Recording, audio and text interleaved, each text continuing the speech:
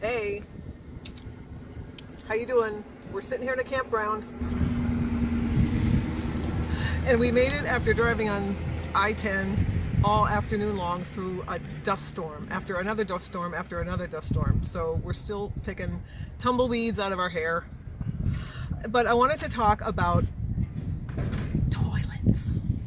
toilets, because it's an interesting subject, and I've been asked, what do we do when we're traveling in the van about toilets? So I'm going to give you a run through. The first thing I want to say is that there are a lot of wonderful options. You can look on Amazon and look for collapsible toilets. You can see compostable toilets. You can see toilets that you build into the van and stow away and pull out. And I thought about every single one of those options, but didn't do any of them. I figured that the way we travel, we're always around services, civilization, most times. So there's always a toilet, usually nearby, that we have access to. Sometimes there's not, or sometimes we're parked somewhere and it's really cold, windy, rainy, nasty outside, and we don't want to leave the van if we don't have to. So here's what we do for that. The first thing we do when we're camping at night, we move the passenger seat completely forward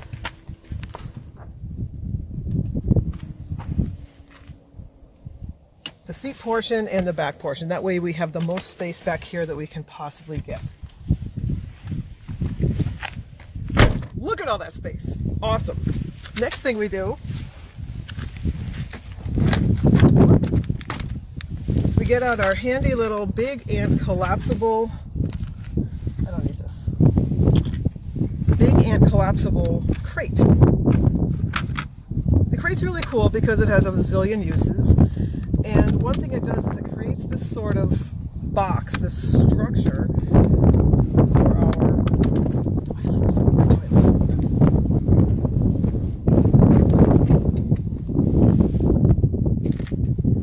We also roll with one of these buckets. They're collapsible, you've seen them around, and they're awesome because they store really easily, of course, and you can make them into a bucket. So, between the crate and the bucket, they fit together like this, and it gives you a little spot to sort of sit over. It's got some structure, so you won't want to put all your weight on it, but you definitely won't just collapse the bucket beneath you when you're using it. And then, instead of kitty litter or mulch or any of that crap, decided it's not going to work. So some of these little guys, they're just these little bags, and they're filled with something. What are they filled with? It doesn't say. Something in there that turns to a gel after you use it. So it works really great, believe it or not. Once you're done with the little bag, it's got a zip on the top, and it gives you another little bag to throw that in, and then you can put it in your trash and wait until overnight and dispose of it.